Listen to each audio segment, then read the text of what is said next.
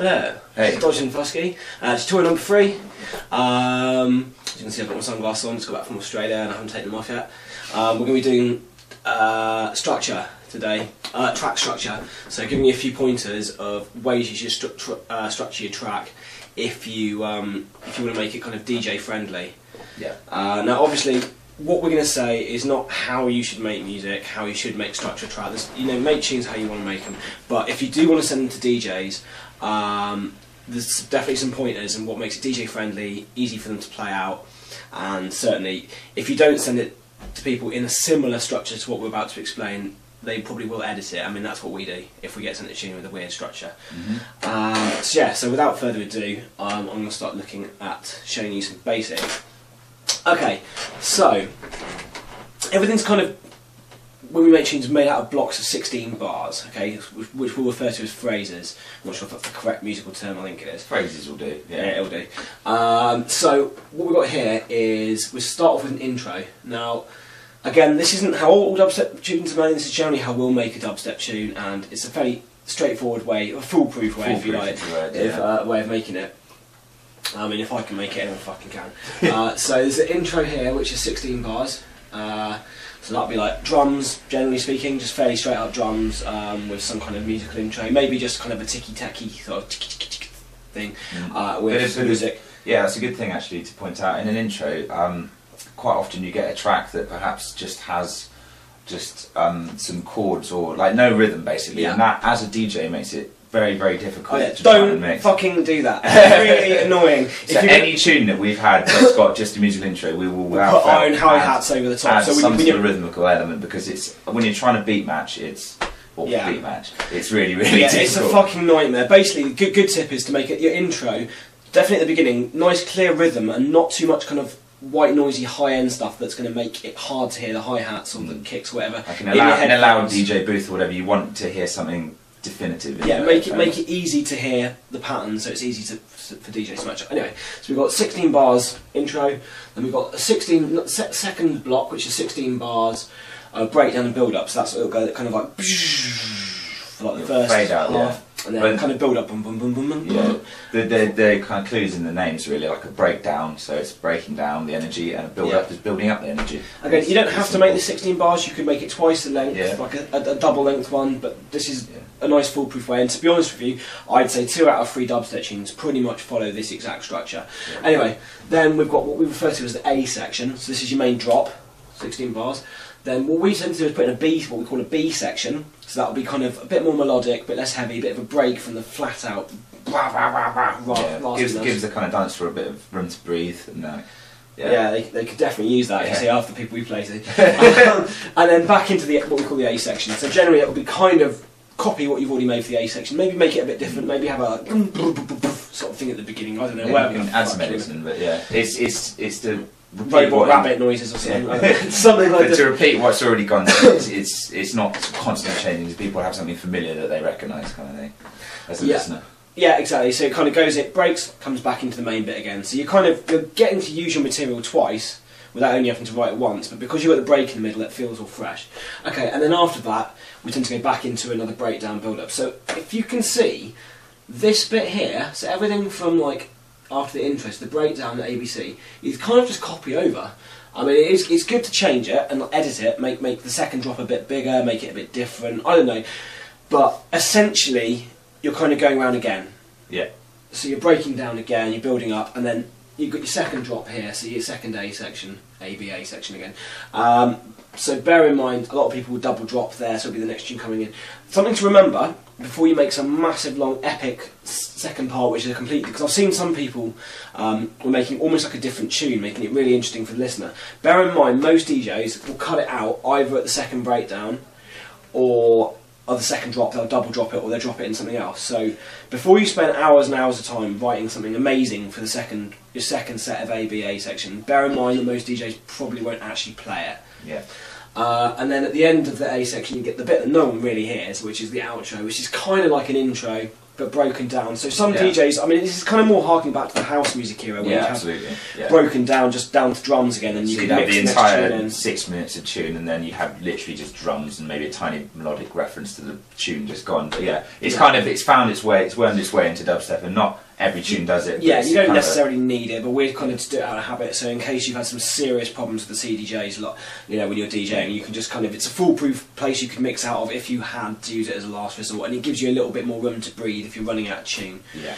But without you having to write any extra music there, because frankly no one's going to bloody hear it. So just what I would personally do is get your B section, copy it over to where your outro is, and just take all your sub out. All your bass, yeah. Yeah, all the bass out, or any kind of like raspy noises.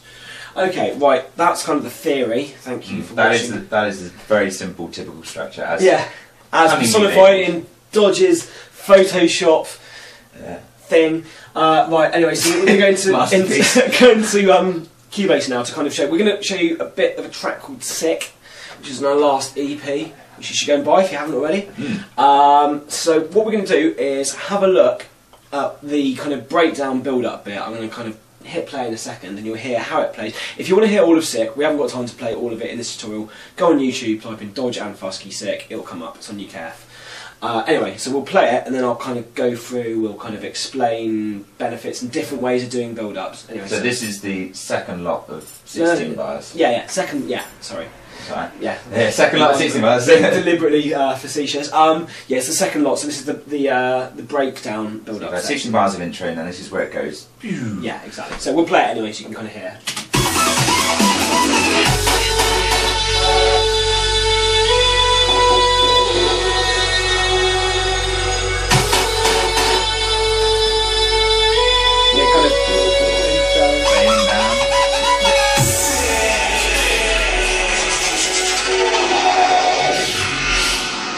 Building back up. And then we'll do that. Oh mate, that's sick! Okay, so basically, as you can hear, after your intro, you want the energy to sort of dip down, so there's kind of a level of expectation, and then you want to slowly build back up. So the purpose of it is so the drop doesn't just come out of nowhere. There's some suspense. The whole point of dance music is, in my opinion, anyway, this isn't, you know, before it should be kind of predictable to a certain extent. So when people want to dance for their dancing, they know it's about to drop. You need to give them loads of cues, so they know what's coming. They can get ready to go woo. Yeah. And you know, you want to catch them slightly off guard with perhaps what you can catch them off guard with what the drop is. So perhaps it drops in something you weren't expecting, but as long as it comes where it's expected, because I mean, something perhaps again from like the old kind of house trancey days was you'd have this 16 bar build up and then it still happens now and then there'll be an extra bar or two added on where people expect it to drop and it doesn't. A fake drop, yes. A fake drop, where the drop should be, there'll be like a poof and like an extra bar. Don't fucking do that. It's really annoying. If anyone that's trying to double drop a tune with it will just be really pissed off. Or even just mix, like, exactly. It's very difficult to... If you send it to me anyway, I'll edit it out. Yeah, because it's it'll just be fucking chopped. irritating. Yeah. Okay, so we'll have a quick look now at how this kind of breakdown structure. Now, every tune's different. We have been covering Greta Step before, but the thing with Greta Step is the drop is kind of just like this vocal sample with the glitch plugin over it with me randomly hitting keys and the glitch plugins goes and it drops. Pretty much like that. Yeah, pretty much. So rather than doing that, we thought we'd show you this one. So I'll look at a couple of the noises. So there's kind of typical noises on the when it breaks down. We've got these kind of, I'm going to zoom in a bit so you can see a bit better. There's these kind of whooshy sort of breakdown noises. So we got shit like this, like helps you solo it. So we got shit like this. That's the bass noise, high pass. Sorry, one. Like there's stuff like this. We can't really hear. Yeah, I'm doing a good job at this, aren't I? If you zoom out a bit, and then you can get more of an idea. Yeah. So there's where's a good sort of sweet noise? There's a sweet noise here. So you've got all these kind of atmospheric noises, and then there's kind of like these breakdown sweeps, like this one here. In the tonality of the sound, I mean, it goes down like in pitch and in timbre. It just goes and kind of And then conversely for the build-up, pretty much exactly the opposite. yeah, so you can see here we've got these kind of sweep noises. You can see on the waveform, like, yeah, it's kind of building up, and so I'll play those now as well.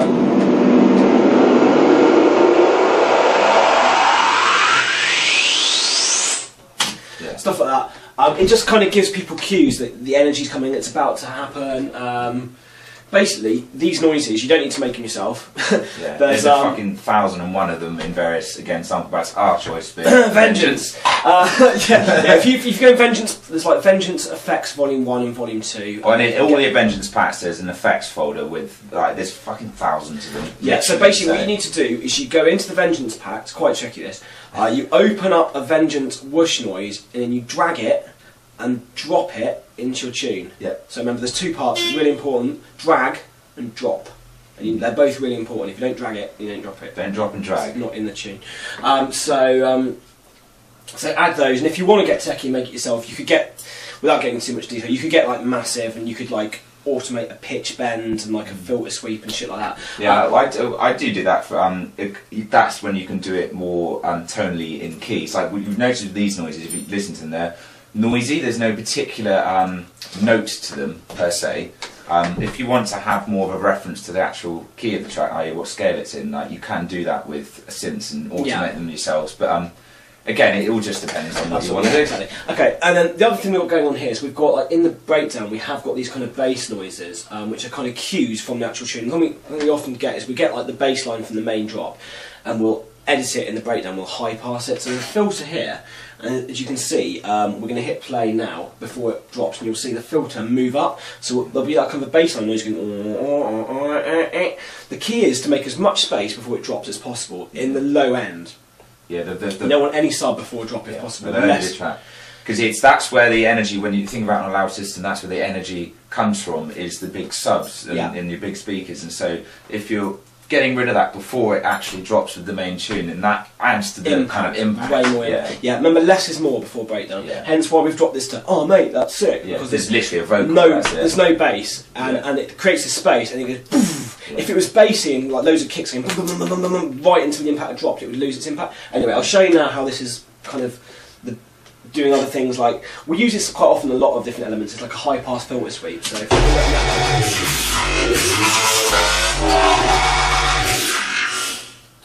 can hear that, but you should be able to see that fine. And that's basically, we're using a filter plugin here, the Vengeance one. There's lots of different ones you can use, and it's just basically, again, just to take out any bass before the drop. Yeah. And also, I was going to say, I mean, it's somewhat of a timeless cliche now, though, having a sample before the drop. You could so many tunes do it, but it works. It's a kind of method that has worked, and I'm sure we'll continue to use. Drum rolls are good. Yeah. Sometimes silence is good in the right tune, or like just a. Yeah. I'm just going to go back for 1 second.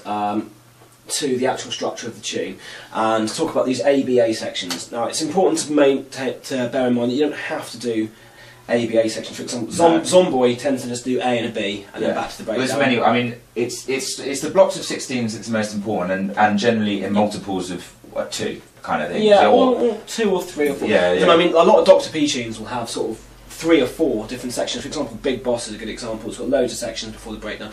The fundamental thing is that they're in blocks of 16 bars. Do not put blocks of 8 bars in anywhere, because that will completely throw people out of sync with another tune they're timing up, because everything's done in 16. I mean, it's a tricky subject to cover this, really, and hopefully that's enough that you kind of got the gist of it. Because quite a few of my mates have asked me about this, and that's kind of what I've drawn on these diagrams to explain. And also, when you're going between A and B sections, it's good to kind of, similar thing, cut out your sub towards the end of the phrase. So when you go into the B section, and have like kind of noises at the beginning of it, and like kind of like noises before, to signify that it's going into the next. It's going into your B section. Because if it's too unannounced, it sounds weird. Giving a clue to your listener that something's going to happen, like the predictability, but then make sure it changes. Anyway, we've completely run out of time now, so I hope that made sense. If it didn't, and we kind of rushed things or didn't make any fucking sense at all, let us know. Just hit us up on Twitter and say, Dodge, you're talking shit again, didn't understand it. Hopefully it was useful. But yeah, remember to subscribe to our channel, which should be again here as usual. next time, I don't know what we're doing. We might be doing some respaces things next time. But yeah, subscribe to the channel. Regular tutorials last Friday of every month. See you next time. Peace.